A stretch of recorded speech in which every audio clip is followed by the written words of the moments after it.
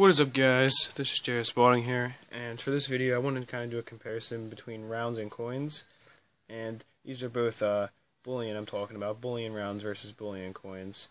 And these three are rounds, just generic, rounds, and which is usually the type you'll find with bullion when you're talking about rounds. However, these all five are coins, which instead of just being produced by a private mint like this, like these probably were.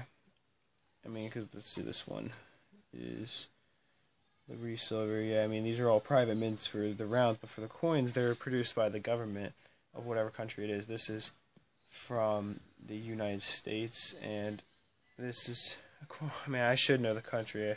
I know it's definitely a European coin. I'm not exactly sure of the country. I think it's a German coin, but I'm not exactly sure. If I'm wrong, then please do correct me. I should have looked it up real fast before, but I do know that they're definitely from Europe. And like I said, this is the U.S. coin. So they're backed by the government, and they all have a face value. I'm pretty sure these are, 1.5 euros, and these are $1. Which the funny thing about that is these have a much higher face value, even though they're both 1 ounce of silver. But 1.5 euros is close to $2 US, so they're almost worth twice in terms of face value that these are, which something I always found kind of funny, the difference between different countries. And I would have thought this would be €1 as opposed to 1.5. Anyway, it's just something interesting I noticed. So if you're trying to get more face value, I guess, then maybe go with these coins over US ones. Not that matters too much, but anyway, like I was saying, they are backed and everything. And generally, these will carry a little bit more of a premium than generic rounds. The generic rounds are a lot cheaper to invest in. Maybe not a lot, but a little bit at least. However, over time, these will command a much higher premium. These will always be worth their silver content.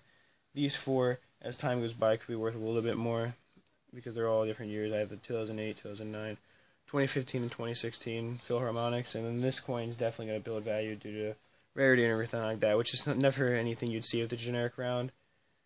So at the end of the day, really, these are, like I said, cheaper to invest in, but these hold more of a value. So it depends on what type of silver you're looking for. I'd say rounds if for economic collapse situation, or just stacking silver on the cheap. And then say if you don't believe that an economic collapse is impending, or you just want to invest for something 10 years down the line that will hold a lot of value, then I'd say go with these graded coins and stuff like that. But otherwise, they're both a great way to invest. They're all pure silver, which is great. So that's just my thoughts on it, though. Hope you enjoyed the video, and that's it for this one. Peace, love, and much respect.